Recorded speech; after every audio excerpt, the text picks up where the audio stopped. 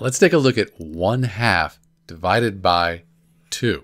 So when you look at this, 1/2, that's smaller than 2. So we're trying to see how many times 2 goes into 1/2. So it's going to be a small number, or at least it's going to be a fraction. So keep that in mind. Next, instead of 2, what's kind of helpful is if we call this 2 over 1. It's still 2. It's just 2 divided by 1. So it's still 2, but now everything lines up nice.